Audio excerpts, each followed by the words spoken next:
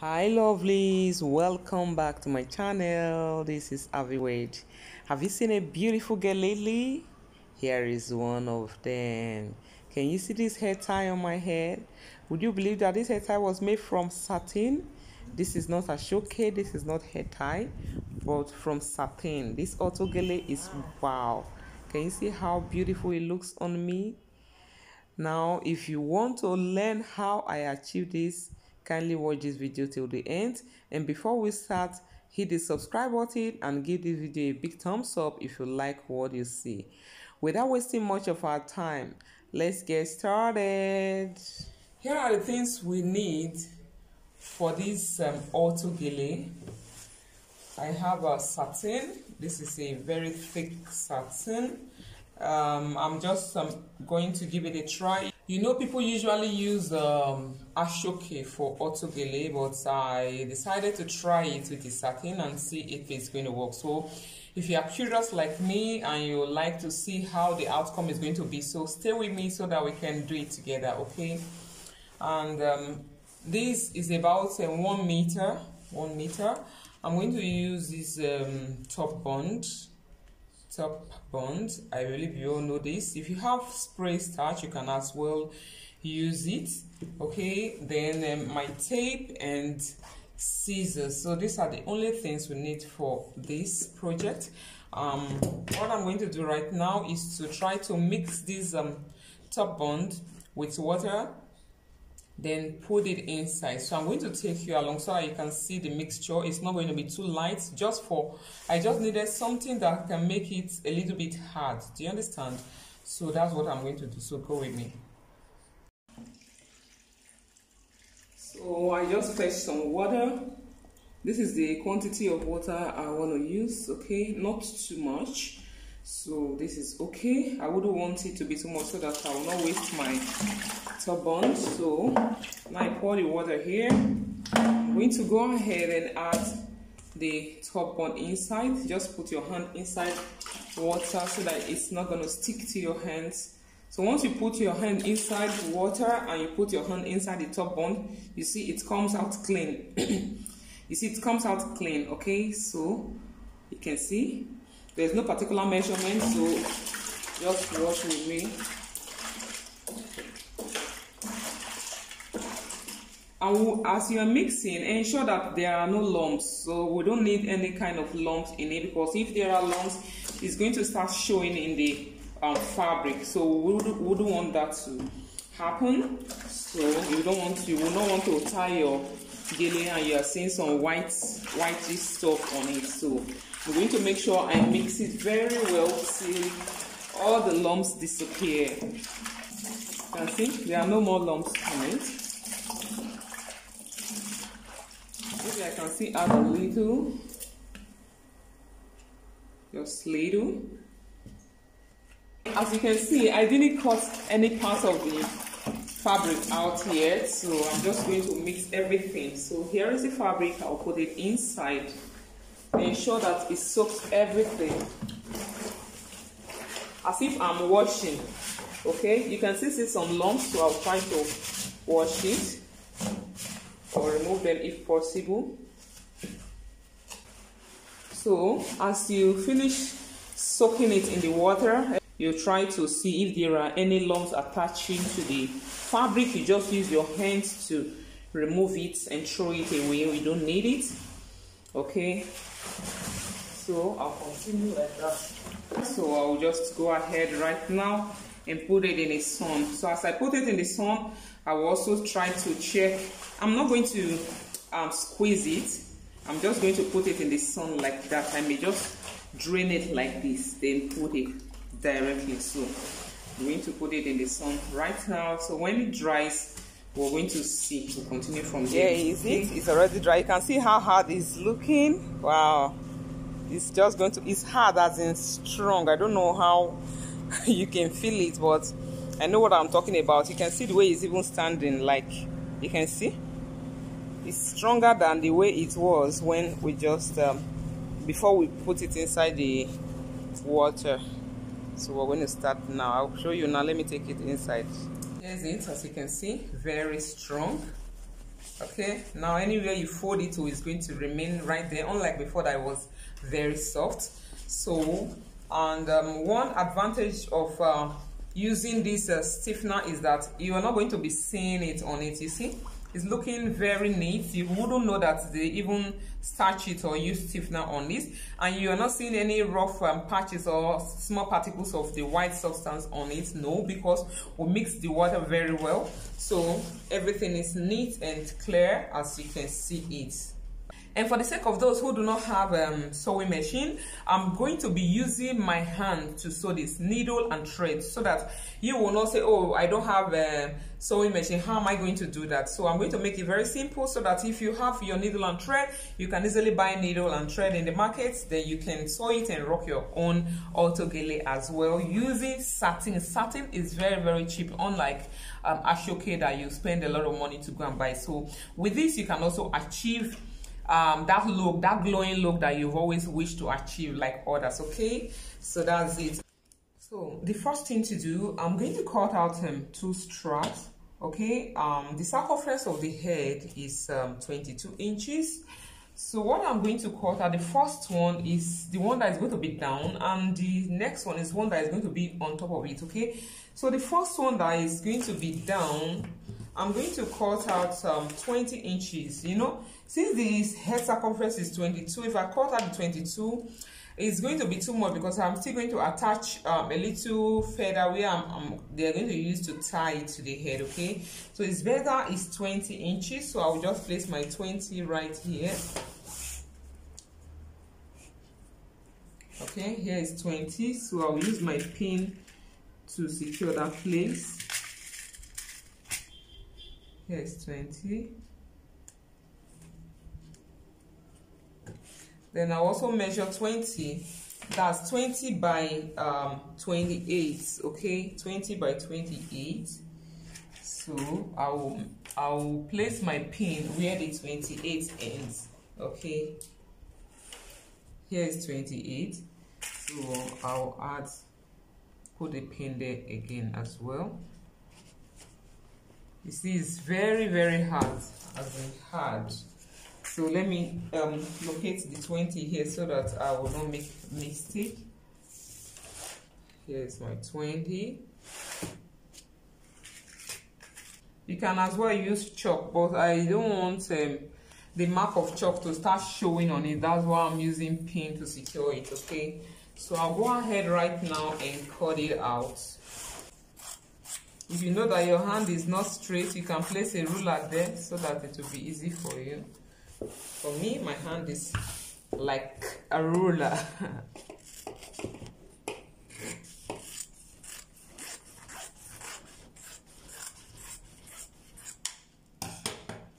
So this is the first one. I'll set it aside, then cut the second one.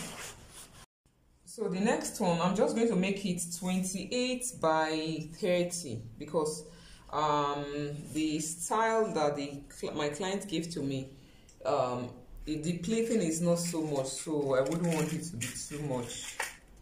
So as usual, I will use my pin to secure where the measurement ends. 28 by 30.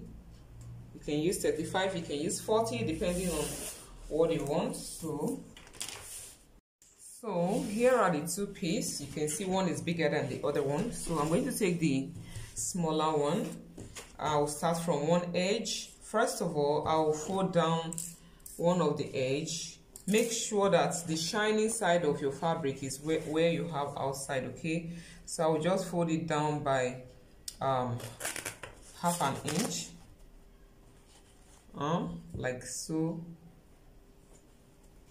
like I'm doubling it, because I wouldn't want this rough edge to be showing. Then I'll go ahead and tack it with my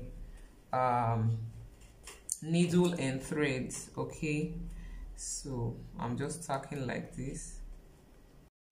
You can see the stitching, loose stitch. So I've been able to secure the first line. So what I'm going to do, I'll just continue pleating on top of it. Ensure that this stitching did not show. Okay, ensure that it's not showing. So you're going to just put it on top of it like so. Okay, so as you place it, you use your pin to secure it. I'm just amazed at the way this satin is looking firm. Can you see it? Wow. You can see the pleats well arranged and equal. None is bigger than each other or wider than the other. You can see I have about 7 pleats here. You could make less, you could make more. It's a matter of choice. So I have this other one here like this. So I'll go ahead right now and iron it first of all. After that, then I will just tack it. Okay, I've ironed it. You can see how firm it's looking. You see, because of that stiffener, it's looking very hard, just like Ashoke.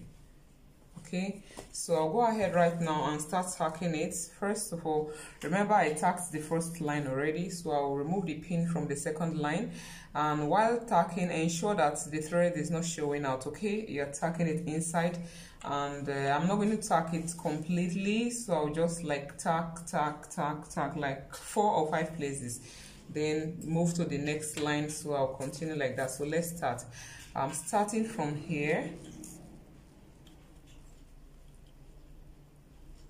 You can as well even tack 2 together,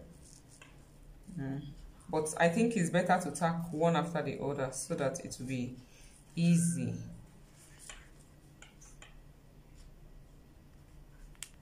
You can see I'm tacking it inside, and this one is going to cover that part. Okay, here's it. I finished stitching and ironing. You can see how nice it's looking, and the pleats are equal. Okay, so I'm going to cover this edge and this edge, so I'll cut a little piece. First of all, I'll just take the measurements from here to here like this. I think about 2.5 inches, so I'll go ahead and cut out 3 inches on fold, because it's going to hold it like this. So I'll hold like this and cut out 3 inches on fold like this. This is 3 inches, so I'll cut it out. I'm cutting out 2 pieces of this type. So now that I cut it out, I'll go ahead and do it like this. Make sure that the shiny side is raised out, is facing the fabric like this. Okay, so that when I finish stitching, I'll do it like this. Do you understand? You can't see, sorry. I will face the shiny side like this. When I'm done stitching, it's going to be like this. Okay, so this is what I'm going to do. I'll locate the midpoint and just hold it with it like this. Like this. So I'll stitch it from here to this place, then flip it over like this. Okay, this stitching is not a common one. Okay, this is how to stitch without using a sewing machine. I made a video of something like this some time ago, maybe last year or thereabout, on how to stitch your fabric or your clothes without using a sewing machine. So if you don't know how to stitch in that manner, go and watch that video. If you don't know how to stitch like a sewing machine, go and watch that video. But let me just show you a little bit of what I'm talking about. You can see where this thread is coming out from, right? So when I pass my needle from here down, you know, it's quite thick, so it's not possible for me to be passing the needle twice before bringing it out. So this same place where this needle is coming out from is where I'm going to go in the next time. Okay, so that's what I'm talking about. It's really hard, and for the fact that I stiffen it with my stiffener, is kind of very hard. So this is it. Then it will go down from this middle where the other thread is coming out from. Okay, so that's what I mean by that. So let me quickly stitch it and get back to us. So you can see I stitched it to this point already. The needle is still right here. So what I'm going to do next, I will ensure that I trim off, I slant these flap just a little bit, so that it will not be too bulky. Okay, something like that. Okay, so now that I stitched it, I'll just secure it right there. You can see when you pull it like this, you are going to have this something like this. You can see how neat it's looking. Okay, this is how it's going to be. So right now I'll go ahead now and cover here. So I'll do it like this so I can stitch it. I'll fold it in like this so that I can sew it. When I'm done, I'll fold it out. So I'll start my sewing from the edge and sew it down. Okay. So once you stitch to this point, the point that you know you can no longer stitch further, you just tie it right there. So I'm securing it now.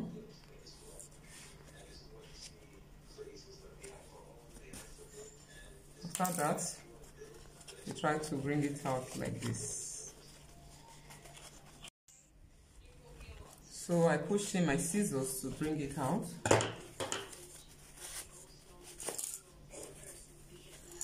So this is how it is. Make sure it's flattened up. This is it. Then I will try to stitch this place just a little bit like so, like slip stitch. If you know how to knit, you know what I mean by slip stitch. I fold here down, then just take it a little bit. So when I get to the end, I will just tie it right there. Don't mind these rough edges, I'm going to do justice to them later on. So this is what we have. You can see how neat it's looking. So I'll go ahead and repeat the same thing on the other side with the other flap. Okay, so let me do it and get back to us. I'm repeating this place for the sake of those who did not get it the first time. Okay, after stitching here with the main pleated place, I held here like this, then trimmed off a little bit so that it can have a sharp edge. Thereafter, you pull it out like this. Okay, once it's out like this, we're going to sew this place, but it's going to be inside, like inner stitch. Okay, so how do you do that?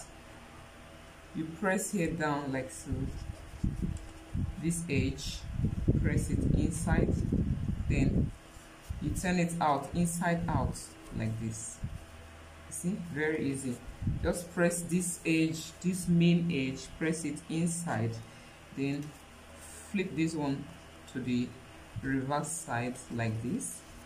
Then you hold here, hold the beginning, the edge, and start sewing till you get here. When you get it, just put something here and turn it over. So that's exactly what I did the first time. So here I'm done with the first part, which is the down one. So I'm going to make the one that is going to be on top of it. So I'm using the wider one. So same thing I did, I'll fold here down like so and iron it because I'm going to stitch it as well. Okay, so let me just fold it and iron it. So I just ironed it down, so I'll leave it like that while I'm stitching. When I start stitching, I'll stitch everything together. So I'll start my plating again, but this time around it's just like the way you fold your clothes in your closet. Okay, so I'm not going to they are not going to be like this, like they are not going to be stepped, but they are going to be on top of each other, like over each other on the same line. Can you see? They're going to be on the same line this time around. So, and this time it's going to be really bulky and it will be kind of difficult to pin, but I'm going to try my best. Okay, so just watch as I do it. So this time around I'm not going to pleat much, maybe just like 3 or thereabouts, then I'll do the other design. So let me go ahead and continue pleating. When I'm done, I'll show you the outcome. Okay, you can see I made only 4 lines. Okay, so they are going to rest on top of each other, just like I said earlier on. And the other side, these remaining parts, I'm going to use it to make a little design. There's a way it is, so I'm just going to hold here like so and bring it down to the edge. Then I'll pin it. So this is not the regular autogele that you used to know. This is a little bit different because my client wants it like that. So just trying to see how I can maneuver it, because one was dropping right down there. So let's see what the outcome is going to be. Just stitch it at once. Okay, so I'll pass my needle right from the under and take it to the top gradually. Okay, so it's like this. Then I'll stitch it down again. Then I'll show you how I'm going to do this, please. So here is it. This is what I was able to achieve from it. The second layer, I'm going to place it over the first one. First of all, I'll cover this edge just the way I did to the other one. Okay, I'll cover it. I'll cut a piece and cover it both sides. Then I'll show you the final outcome. Okay, here is it. I finished it. So this is the first one and this is the second one. So this is going to rest directly on this part, okay, on the last layer, so that this stitching will not show. I'm going to locate the midpoint of the first one like so. Here's the midpoint, so I'll just put pin there so that I will know. Here. Then I'll locate the midpoint of the second one like this. Here's the midpoint, so I'll place it here like this. It rests on this, then I'll try to pin it with it, because I'm going to stitch it. Just tack it with it. Okay, so let me pin it now. Let me just go ahead and stitch it directly. My needle.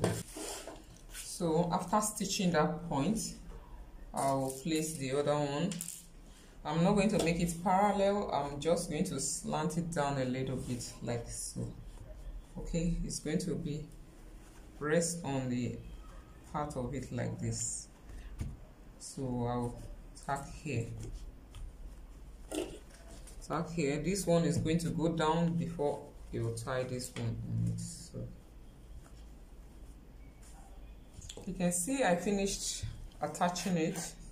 It's looking nice already, but this place is frail in the edges since I couldn't sew it, because it's going to take me a lot of time to start sewing it. So what I'm going to do, I'll burn it. Okay, so I'll just light up my candle and try to use the blue flame, that's the down part of the candle, to burn it.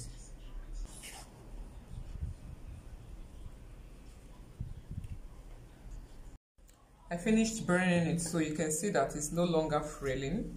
So one more last thing, I just want to add this little embellishment, but there is a little silver embellishment on the front side of it.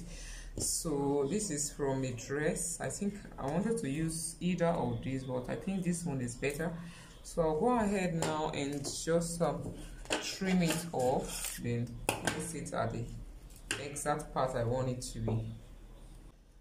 I was able to trim out these two pieces, so I will go ahead, add my glue, then stick it right here.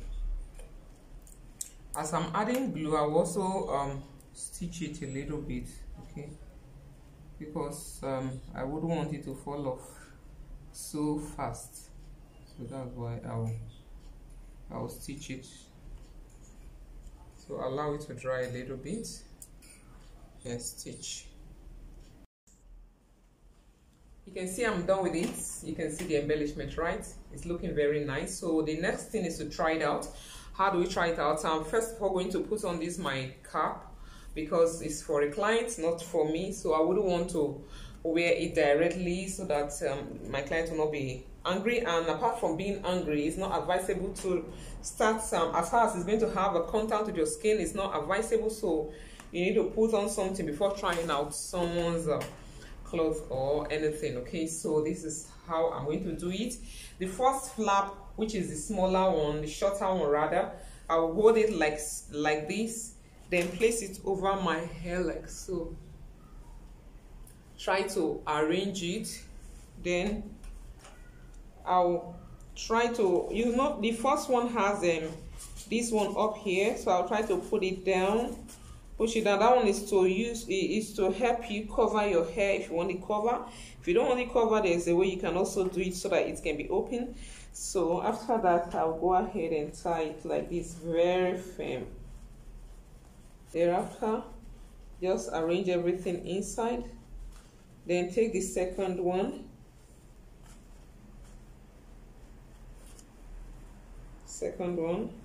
And tie it as well. Same way. How does it look? Looks gorgeous, right? Wow. I'm just trying to push in my net backwards so you can see the pleating, everything is well arranged.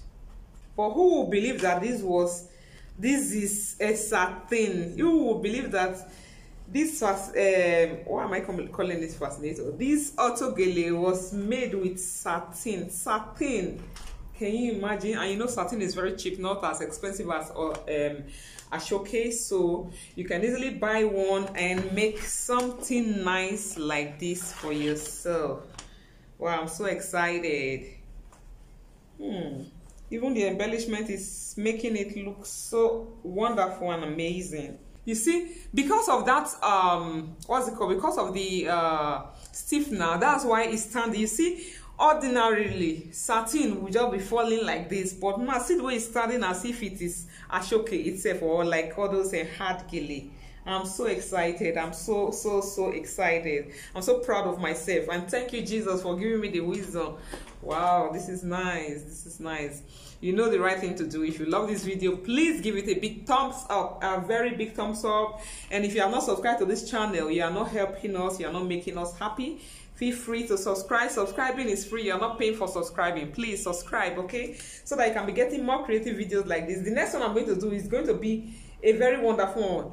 And you can see some of you that will say, oh, I was thinking that without sewing machine, I cannot do it. See now, I did not use sewing machine. I use my hand for everything. Everything, I mean everything. I use my hands, needle and thread to do everything here, and it's so wonderful. I encourage you to do something like this for yourself so I can rock it to church on Sunday as well. Thanks for watching my video.